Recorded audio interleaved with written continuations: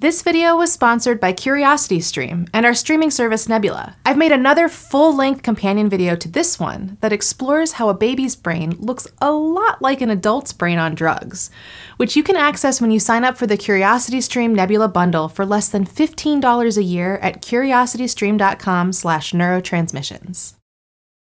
I'm pregnant! Very, very pregnant. And very, very ready to not be pregnant anymore. I'm 9 months in, and we're expecting baby Brainiac to arrive pretty much any day now. It's gonna be a very big change for me and Micah, and the process has given me a lot to reflect on.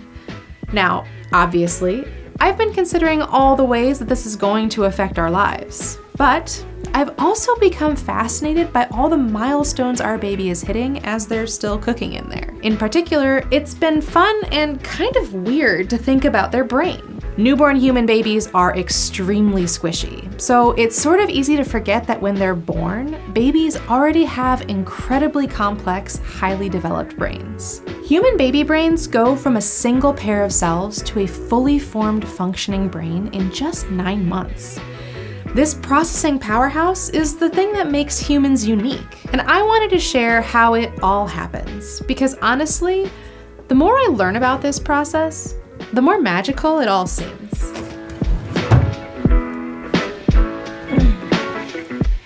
If you're watching this video and you've ever taken a sex ed class, and I hope you've had at least a couple. It's called a condom. Condom. Condom. Condom. You probably know the basics of human conception. Roughly once a month, an ovary releases an egg, which is picked up by the fallopian tube and shepherded gently down toward the uterus. If there is sperm present in the fallopian tube at the time when the egg passes through it, the egg can be fertilized by a sperm. Once fertilized, the egg starts to divide into more cells, and if all goes well, it will travel to the uterus and embed itself into the soft, nourishing endometrial tissue, where it will continue to grow. Running out of breath? Yeah. Now, despite the messaging of certain kinds of American sex ed classes, this process isn't a guarantee. There are only a few days in any given month where sperm and an egg might both be present in the body at the same time. And even then, there's only about a 1 in 3 chance that a fertilized egg will successfully embed itself into the uterus. And it's not always smooth sailing after that either. About 1 in 3 to 1 in 4 pregnancies will end in a miscarriage, often during the first few weeks after conception, usually because of chromosomal abnormalities. It turns out that there are a lot of things that have to go perfectly in order for a pregnancy to work out. The right egg, the right sperm, the right timing, the right condition of the fallopian tube and uterus, the list goes on. I myself experienced a miscarriage last year, and it was really tough.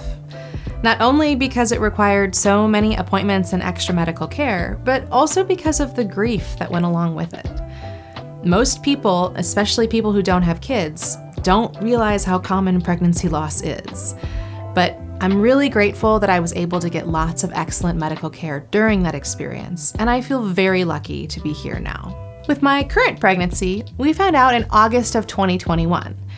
We had been hoping to grow our family for a while, so it was very exciting and a little nerve-wracking to learn that we were expecting again. Interestingly, because of how we calculate pregnancy, you actually can't get a positive pregnancy test until you're almost 4 weeks pregnant, which is about 9 to 11 days after the egg has been fertilized, and shortly after it embeds itself in the uterus. Now, I know that this might seem like a strange way to calculate the beginning of pregnancy, but the clock technically starts ticking when you get your period, and the egg usually isn't released until about 2 weeks after that. Now, since I was testing pretty regularly around that time, when I finally got my positive test, I had already been pregnant for a month, even though it had only been a couple of weeks since ovulation. I do have a hard time because I feel like I'm going really fast, even though I don't think I actually am because I'm getting breathless. Yeah. At this point, we had cleared the initial hurdles, and baby was just a cute little blastocyst all cozied up in the uterus with all those little cells dividing. And it's pretty amazing how quickly things really start to happen. Obviously, at that point, there's nothing resembling a brain yet. But right around now, brain development is just beginning. Now, from my perspective, I started feeling exhausted all the time and developed a serious aversion to meat. But inside, my baby's brain was starting to form. Now, as the cells of the blastocyst continue dividing, they begin to separate into distinct layers. And the outermost of those 3 layers, called the ectoderm, is what will eventually become the nervous system, as well as the skin and pigment cells. The embryo starts to get longer, though it really doesn't look much like a human yet, and it's only about 1/4 of an inch long, which is smaller than a grain of rice. Think of like the size of a speck of glitter. But despite its super small size, the neural tube has already begun to develop. This tube will eventually become the brain and spinal cord, so this is a very delicate time during brain development. Interruptions here, like a high fever, can affect the formation of the neural tube and can lead to problems such as spina bifida, which is when the spinal cord doesn't form properly, which can lead to physical or even intellectual disabilities later on. Then, over the next 2 weeks, the neural tube divides into roughly 4 sections. The prosencephalon, which goes on to become the forebrain, the mesencephalon, which will become the midbrain, the rhombencephalon, which becomes the hindbrain, and finally the spinal cord. Different parts of the neural tube also end up processing different kinds of information. The top, or dorsal part, ends up becoming where sensory information is passed up to the brain and the spinal cord, while the bottom, or ventral part, ends up providing motor information to the muscles. Now, as a former cellular and molecular neuroscientist, I could talk for hours about all of the really fascinating and amazing protein expression patterns and migration and development of different kinds of cells and tissues that happen at this point. But since talking about all the steps of human brain development would mean I'd still be talking by the time this baby is born, I'll just give you this one small fact, which is that one of the key proteins in this whole process is called sonic hedgehog, because that's what happens when you let Gen X nerds name things. Gotta go fast. I really doubt anyone would want this, but if you do want an entire video dedicated to getting into the weeds on protein expression, you can let me know in the comments. By week 6 of pregnancy, which is just about a month after conception, the neural tube has fully closed, and some of the rudimentary organs have begun to form, including the ears and eyes. It's around this time that the embryo starts to sort of resemble a human, though it still looks pretty similar to the embryo of any other vertebrate species. It's much bigger than it was, but still really small. Like, think the size of a jelly belly. The walls of the neural tube contain neuroepithelial cells, also known as neural stem cells. And some of those cells become neuroblasts, which are a sort of primitive nerve cell. These cells end up forming the brain's neurons, which first form gray matter and then grow nerve fibers that become the white matter. I imagine it's sort of like a plant growing roots. Now, at the same time, that prosencephalon begins to further divide itself, bubbling out to form the telencephalon, which eventually develops into the cerebral hemispheres of the brain. The bottom becomes the diencephalon, which eventually becomes some of the middle parts of the brain, like the thalamus and the hypothalamus. And the mesencephalon and the rhombencephalon, on the other hand, end up becoming the brainstem. It's kind of wild to think about how much that early brain development ends up creating the unassuming brainstem. To me, it really just goes to show how important that structure is. In neuroscience, the cerebral hemispheres get a lot of attention because they're responsible for processing language and cognition and processing somatosensory information. But that brainstem is really important for things like, breathing, sleeping, keeping your heart beating. So it's very important for development to get things right at this stage. As the brain begins to form into these different regions, the cells will continue to divide and grow. Even though these regions begin to form so early, they won't be fully developed until well after the baby is born, like even on into early adulthood in most cases. But I'm getting ahead of myself. Good. By about 8 weeks of pregnancy, so still early on, during the first trimester, when the baby is only about the size of an iPhone app icon, there begins a huge migration of newly formed brain cells as the neural stem cells begin to divide and travel to their final destinations. In the cortex, this is actually a very cool process, where newly formed brain cells climb along cells known as radial fibers or radial glia until they reach the proper cortical layer, which you can kind of think of like the brain zones of the brain. Once they're there, the cells can then finish differentiating into astrocytes and neurons. During this whole process, the brain is basically building itself from the inside out, forming the innermost layers first, and then building upon them to create the outer layers. To put that in perspective on the outside, the first appointment I had with my OB was at about week 9 of pregnancy. That was the first time we got to see baby Brainiac, bouncing around like a cute little gummy bear. They were just starting to look like a person by then, and already their brain was growing like crazy. Are they kicking? But even though those brain cells start to migrate by about 8 weeks, it takes a little bit longer for neurons to develop enough to start making connections with one another.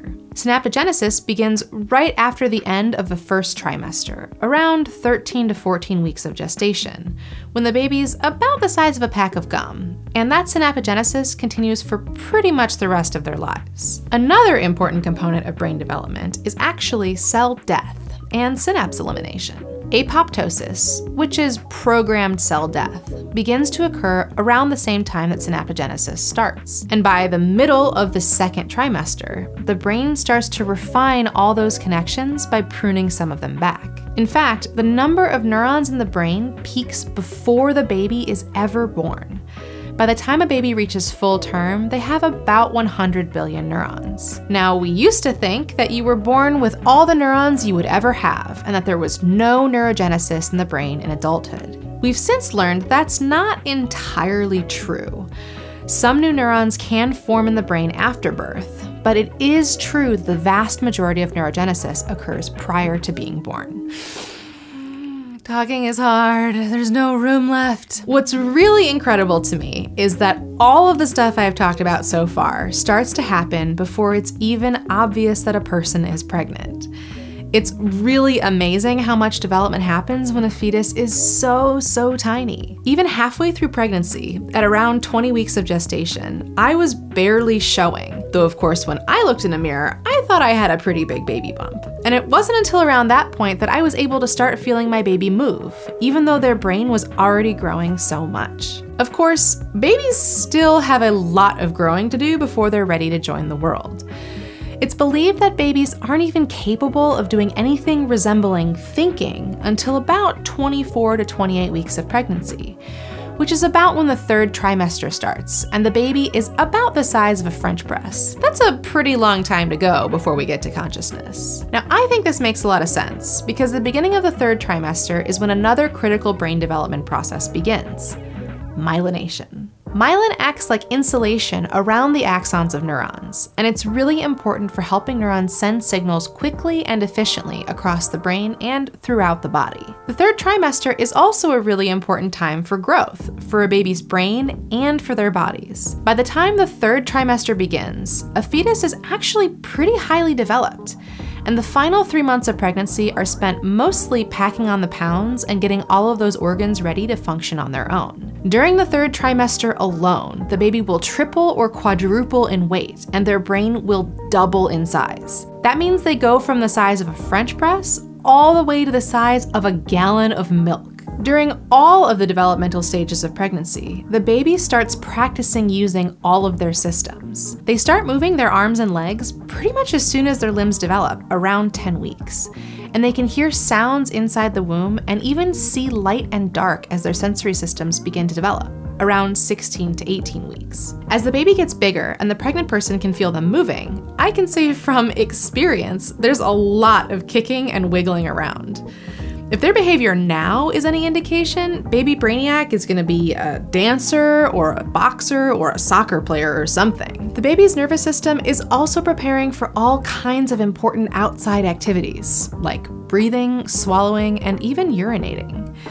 They actually practice all of this while they're still in the womb so that they're ready for the cruel wide world when they leave their warm, comfortable home.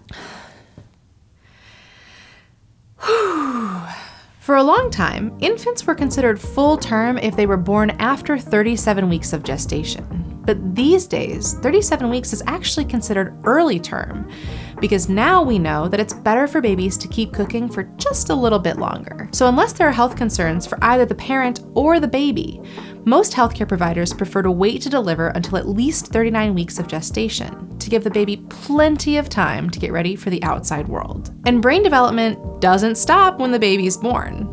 The brain continues to grow in size after birth, reaching about 80% of its adult size by the time a person is just 2 years old, which is part of why toddlers look so adorable and silly with their enormous heads. Synaptogenesis continues throughout the lifetime, but there's a lot of activity happening during early childhood and adolescence. Research has indicated the brain doesn't finish fully maturing until we're in our early 20s. This postnatal development is really important because humans evolved some paradoxical traits that involve our big, brilliant brains. See, we're incredibly smart creatures with very large brains for our body size. But we're also bipedal, which requires a narrow pelvis to allow us to stand up on 2 feet. Generally, when it comes to birth, big brains and narrow pelvises don't mix very well. This is why human infants are so utterly helpless and squishy when they're born. They have to be born at a comparatively early developmental stage in order to not kill the birthing person on their way out of the uterus. So even though those first weeks and months are incredibly exhausting because newborns require so much constant care, it's definitely better than the alternative. That time is also important for brain development, as all of the new sensory input helps the brain further refine its connections and signaling. But right now, sitting here at about 39 weeks pregnant,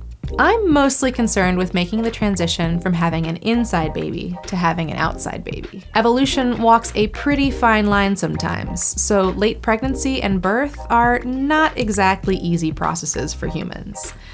But we are so excited to meet baby Brainiac any day now, and to have the opportunity to watch their brain grow and develop in real time, right before our eyes. By the time this video posts, we'll be parents. I can't imagine a bigger or more interesting science project than this one. Okay. One thing that we're really excited to experience is watching our baby learn about the world. Because the brain is continuing to develop for years after birth, infants and children have incredibly unique ways of interacting with and understanding the world around us. And it can be hard for adults to understand how kids' brains work. But some people have said that being on mind-altering substances like LSD can actually reproduce some of the same kinds of experiences as being a little kid again. Unfortunately, a video like that would probably end up getting demonetized on YouTube, which is why we've opted to instead post a second video on that topic over on Nebula. Nebula is the streaming service we've been building with our creator friends to make a space where we don't have to worry about demonetization or the algorithm and can instead focus on creating unique, high-quality content that can't be found anywhere else. All of the content on Nebula is ad-free, and it's home to many of YouTube's top creators, including people like PhilosophyTube, Legal Eagle, and Medlife Crisis. And now, Nebula is partnering with the amazing online documentary streaming platform CuriosityStream to offer a special deal where you can access both services for the price of one. Between CuriosityStream and Nebula, you'll never run out of new stuff to watch, including lots of neuroscience content. I personally really enjoyed the series Curious Minds, The Science of Sleep, which does a deep dive into what we know about sleep in the brain, why not getting enough sleep is a real problem, and what kinds of treatments exist for improving sleep quality. I love sleep, so I enjoyed learning more about it while I prepare to be sleep deprived for the next couple of years, I guess. Also, did you know that newborns can't stay awake for more than an hour after they're born?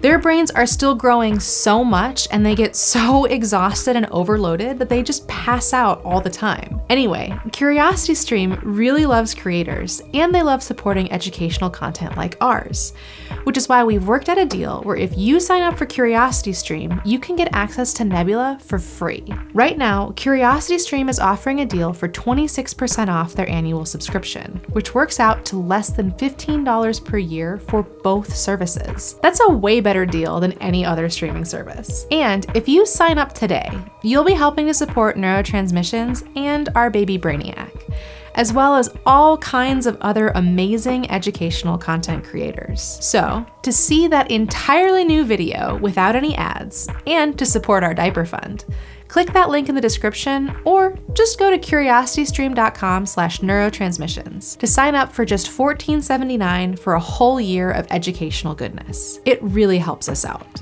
We're obviously going to be a bit busy for the next few months, but I honestly can't think of a better way to observe the brain at work than through the eyes of my baby. Let me know if you want a video about brain development after birth. And if you're here all the way at the end of the video, let's have some fun. Leave your bad parenting advice down in the comments below. Thanks for watching this episode of Neurotransmissions. Until our next transmission, I'm Allie Astrocyte. Over and out.